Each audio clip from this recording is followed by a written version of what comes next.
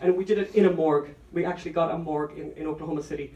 And I remember her coming in behind me where the cameras were all lined up. And she came in and I thought, and I don't know what, for some reason, and the set was closed. There was a door closing the set. And I walked in right behind her, and it was the first time, and she broke down immediately. And she said, I know they're dolls, I know they're dolls, I know they're dolls, I know it's only dolls. And she just completely broke down. And for that whole night, she cried the whole night. And that scene where she shows the photograph of baby boy A, the minute she took the photograph out, even before, she immediately started crying. So, yeah, people were very affected by it. I mean, and a lot of the extras that came on the set, we had about 100 extras. People came from a long distance, people who felt compelled to be in the film. There's one woman in that scene who worked at Hearn's late-term abortion clinic in Boulder, Colorado, for 20 years. She's an extra. She's a friend of mine now, Julie Wilkinson. I actually write about her in the book. Yeah. What happened to some of the nurses that were present when this was happening? Were they ever prosecuted? What nurses? Any of the people that worked in the clinic? Oh yeah, none of them were nurses though, you see. Yeah, so all of them went to prison. Oh, they all went to prison, all of those girls. So, yeah. Oh no, they all went to prison, but they didn't go to prison for very long because they all cooperated. So like Adrian Moten, for example, who I've interviewed most of them, Elizabeth Hampton, I mean, they're an extraordinary gallery of people. Most of them had their background, Sherry West, Linda Williams, I mean, there's a chapter in the book which is called Willing Accomplices. So, yes, they all went to prison. These are people, Jim Wood put it very well, he said these are people who you wouldn't let them mow your lawn. These are people who would never get employed by anyone, ever. Not anywhere doing anything. Most of them had drug addiction issues, had been abused, alcoholism, hepatitis C, mass depression, bipolar, that whole combination. All of them had like literally 3 or 4 of those things, each one of them. Adrian Moten, who is one of the people who took the photograph, 3 people took a photograph of baby boy A, and I've interviewed Adrian Moten. And she's had a conversion. She's a new person, and I really like. There's a very long description of Adrian Moten's story. Her story is, it seems pretty obvious. It's kind of obvious that she was having a relationship with Goznell as well. And then anyway, it's a very, very long story. But she went to prison, and I kind of I was interviewing her, and when you're interviewing somebody, you have to just. Anyway, I'm very interested in people, so I had this really good conversation with her, and I just said to her, as person to person, I was going, God, it must be terrible to go to prison, And she said, she described it. So all the women from the clinic, they all went to prison, and they basically all arrived together. And all the other women, of course, because this honor among thieves thing, all the other women started shouting abuse at them as they were brought into the prison. You can imagine the language, right? Baby killing bitch and all that. That's the best of it, right? The least of it, I should say. And I said to her, God, that must have been terrible. And she said, no, it doesn't bother me. She'd been through the system. And she's had a really, really rough life. And she said, I said, well, did anything bother you? And she said, the dark. She didn't want them to turn the lights out because she would see him. She would see him, she said. And I said, who did you see? And she said, I saw baby boy A. And all I could do was say, I'm sorry, I'm sorry, I'm sorry, I'm sorry.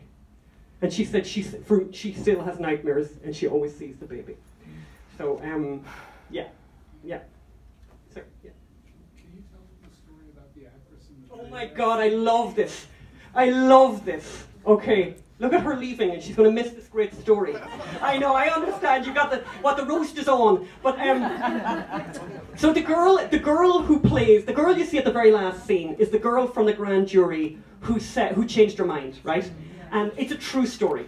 So, during the grand jury testimony, the grand juries, you know who they are. They're like regular people knitting and whatever with their shopping and children and all that. And they meet, and they're just amazing people. And both of the ADAs said that the grand jury were rock stars because they had to listen to the worst thing ever in forensic detail. And they had to think about it and think about it. So they had like over a year of this. They met for over a year.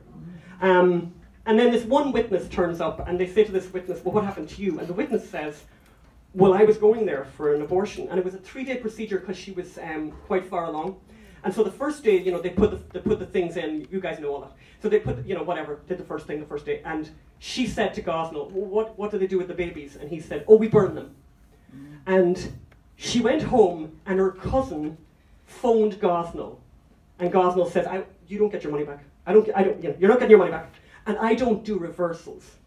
And Christine Wexler said to this person on the stand, this is as true as God, I just love this story. Oh, and what happened then? And she said, oh, my baby started kindergarten today. And for the first time in anyone's memory, all of the grand jury stood up and applauded. And it gets worse. It gets worse. So then we go to Oklahoma to shoot the film, and that actress we haven't found. And the director of the film is in an IHOP, and he meets a woman, and he thinks, I like her for this role, right? And I mean, it's, it's kind of funny, because when, it's like sort of creepy, this Hollywood director, hey, I want you in my movie, and she's going, yeah, really, yeah, I bet. You want me to go up to your apartment as well and look at the script? It's the sort of thing. And he said, no, I don't want you to come to my apartment, I'm going to come back to the script myself. So she comes down anyway, she decides to do this, right? And that's the girl that you see.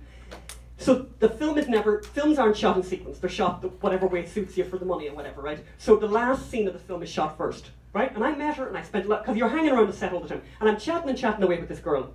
And that's great. And then the second scene is the grand jury. And so she's there, the actress, and I'm there, and she says to me, oh my God, come here. I've just read the script. This is my story.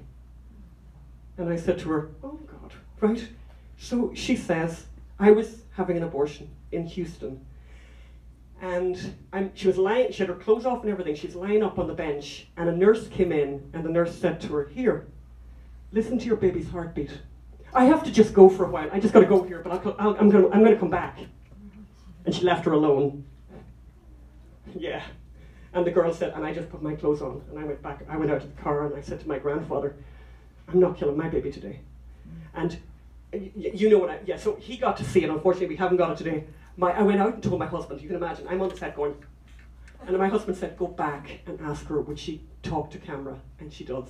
And I can tell you, it's unbelievable, her interview. And she said in the interview, because when you interview somebody, this is a good one for you if you ever decide to get into movies.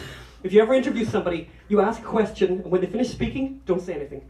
Just leave them room, because they might say something else. So I asked her a few questions, and then I left her room, and she said, and he's 5 now. And at night, I lie awake and I watch him sleep. And she says something like, and it's amazing to me that I could have killed something so precious. It's like just amazing, and she looked directly in the camera. But anyway, yeah.